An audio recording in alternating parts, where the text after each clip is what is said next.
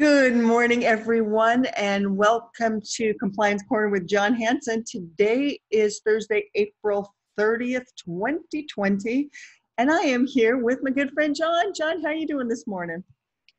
I'm doing great. Thank you, Kole. I'm so glad. Okay, so we have just a few things to talk about regarding what listing brokers must do. And there's kind of a couple things here. So let's go into that. And first of all, we say, first they must prepare sellers for showings, inspections, appraisals, etc. during the coronavirus pandemic. Tell us more about that, John.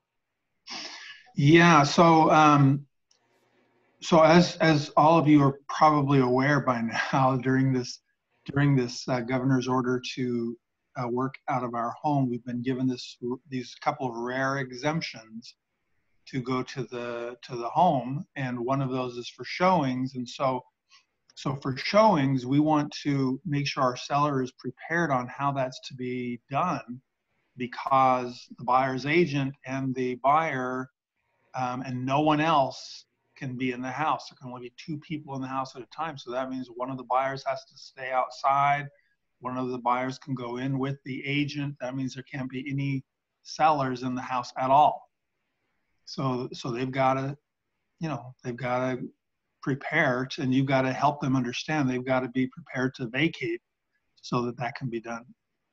Absolutely. And I think sometimes we may make the assumption that our sellers know all of these things when actually they don't at all. And it is our responsibility as a fiduciary responsibility to make sure that they understand that. Okay.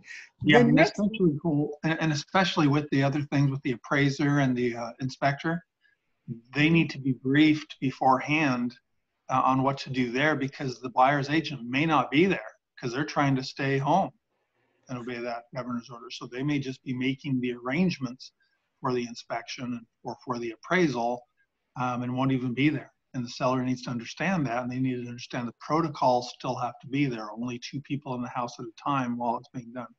Okay, great point on that, John. Great point. All right, number two is ensure that an acceptance of one offer over another is based on income. Right. So what we want to make sure our sellers are prepared to do is to make no decisions based on the person or people who are buying the house. So it can't be based on what their last name is. It can't be based on, issues of ethnicity or of religion or anything else. It's got to be based on income, and we've got to be prepared to defend ourselves in case we are accused of something later on. And this is something that has happened. So we want to make sure that our seller makes their decision on which offer to take based on the money only, and has nothing to do with the person. Okay, which could even be family. The term family, well, we want to give it to a nice family. That's discrimination. Absolutely. Okay. And that's just a good reminder all the time. That's not just because of the coronavirus pandemic. That's good advice all the time. And our next point is, again, it's good advice all the time. It's follow proactively the paragraph 2 of Form 22A. So let me actually show that particular paragraph 2, John. So tell us more about that. Okay. Yeah. So these are steps that I just, these have been implemented for 3 years now. This new, I'll call it new, 3 years. This paragraph 2 of the financing addendum 22A.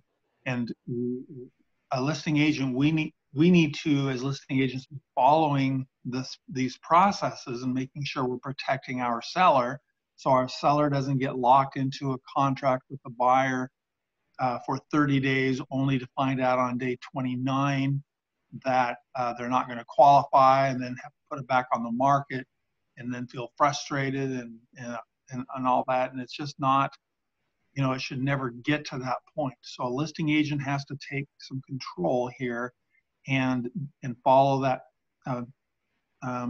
2A, which is that within 10 days, and I would personally, as a listing agent, if I was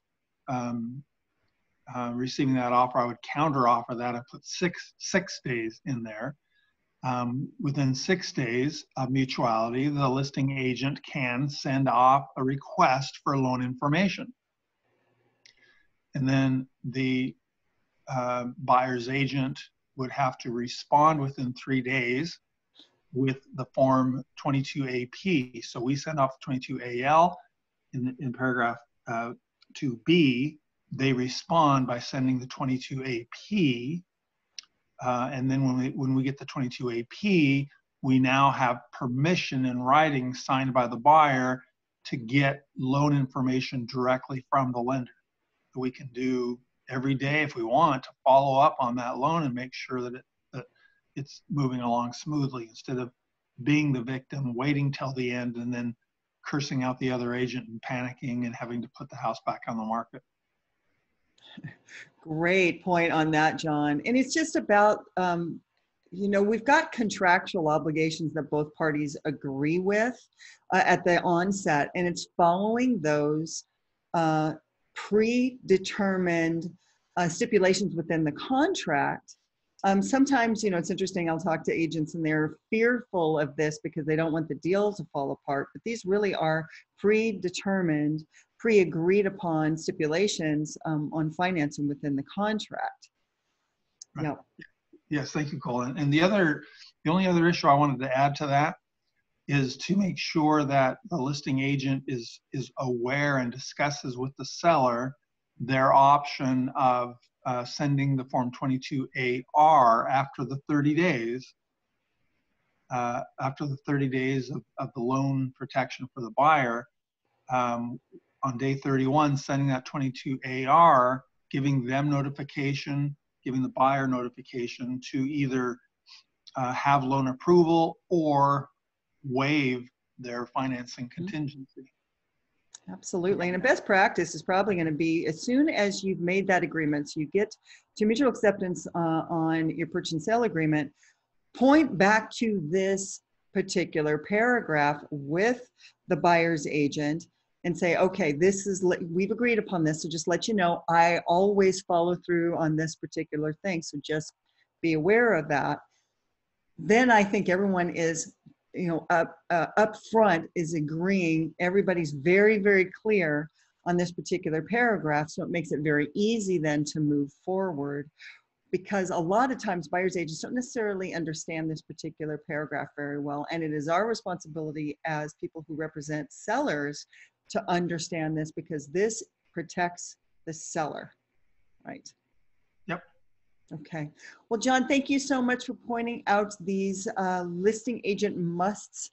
It is very important. And as always, thank you so much for all of your wonderful guidance and input on all things compliance. So I hope you have a fantastic day, John. Thanks, you too. All right. See you later. Bye-bye.